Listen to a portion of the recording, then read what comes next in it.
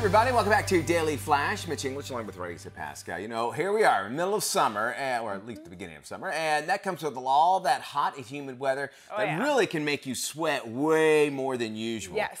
And of course, as we know, we now need water. As water requirements increase to make up for the loss of those fluids, very important to understand what your hydration needs are. Well, we all know that dehydration is actually rare for most healthy adults. There are some exceptions, especially for those who actually spend a lot of time outdoors, either working or even taking part in activities with certain health conditions that could find themselves with severe dehydration. So how do you know if you're actually getting enough water? Well, typically using thirst as a guide to let you know how much water you drink is a very simple way to start. You know, like when you're thirsty, your body's saying, I want some water. A person's water requirements actually vary depending on not only your age, the climate, activity, and even health status. Here's what we're talking about. Most people actually need to drink about half of their weight in ounces. Wow. So to give you an idea of that, a 200-pound adult would actually need to drink at least 100 ounces of water each and every day. Give you a better idea, a 150-pound person would need to drink about 75 ounces. 75 I can ounces. Do some math. There you go. And that's an easier way to kind of remember it. So very good. That's half of the weight is. And of course, as we know, as we go into extreme heat conditions, there are some warning signs that you need to be aware of. That's right. What are those? Let's see. We have fatigue, confusion, headaches, dizziness, lightheadedness, flushed skin, dry or sticky mouth, and infrequent urination. Those are all signs that you're not getting enough hydration. Many people complain about the taste of water, actually, which is why they're not drinking enough. We have some tasty ideas on how to keep hydrated.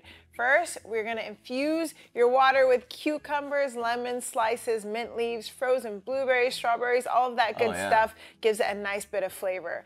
Another option, you can also add a splash of cranberry or grapefruit juice to seltzer water. It's a good way to get hydration and get some flavor as well. There are many foods with a high water content that can also help to keep you hydrated. Of course, popsicles, kids love those. Sometimes the adults who like to act like kids, those are good for them. And here are some others. We have lettuce, which is 96% water. So I can grab me, if you think about it, lettuce. Isn't it lettuce, or is it cucumbers? I think one of them that actually, because of the caloric intake and because you're using your mouth. I think it's calories. It's like negative calories, right? I've heard that. But if you add into that, you can add water. I mean, it has so much of that water, it's going to be able to help you out. There's other great foods also that are just packed with water. We have cucumbers, my personal favorite. I'm always eating cucumbers. Celery, those negative calories Mitch was talking about. Tomatoes, 94% water in those. And then, of course, the namesake watermelon, only 92%. Come on, you think it should be more? Absolutely. We also got strawberries. Surprisingly, that's 91% water.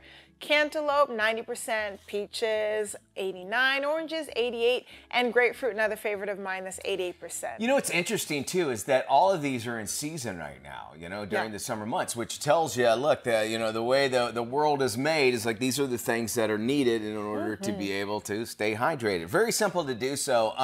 I like making, when my kids were small, we would get like strawberries or grapes or whatever and put them in the little ice cube trays and then put them in. And that way you just grab the ice cube and you can put it in the water and then it dissolves and that sort of thing. I used to have a really hard time with drinking water, and I was trying to be more, it's not that I wanted soda, I was never thirsty, right? Yeah. So I actually bought a water bottle on Amazon that has lines on it and different times of the day. So I know at 8 o'clock I have to be at this point, at 4 o'clock I have to be at this point, and it's been very helpful. But and apps do that as well. There's apps that remind you. Drink your water. Drink your water and everything. So, really, it's extremely simple. As we mentioned too, that everything is kind of like in season right now. So you're able to get some of the watermelon, put it in there, your strawberries. I've never thought about putting celery in water, but I guess if you're going to eat something, throw some celery in there. People make celery juice, any fruit. And I don't see why you don't have any issue with just, kind of mixing things up. You want to do some watermelon with some grapes or whatever. Oh, yeah. Not sure about tomato water, though. Tomato water? Tomatoes packed, and it really, if you think about it, the easiest thing to actually even grow is tomatoes. I'm going to be adventurous. I'm going to do tomato water. And cucumber, I never thought I'd like cucumbered water. Not only, ladies, are they good for your eyes, get those bags out from under your eyes, you can also use them to hydrate. There you go. And then once you get it all together, look how gorgeous that looks, too. Nice throw some ice in there. Refreshing drink. There you go. So bon appetit and enjoy your water and flavor it up. Make sure you stay hydrated.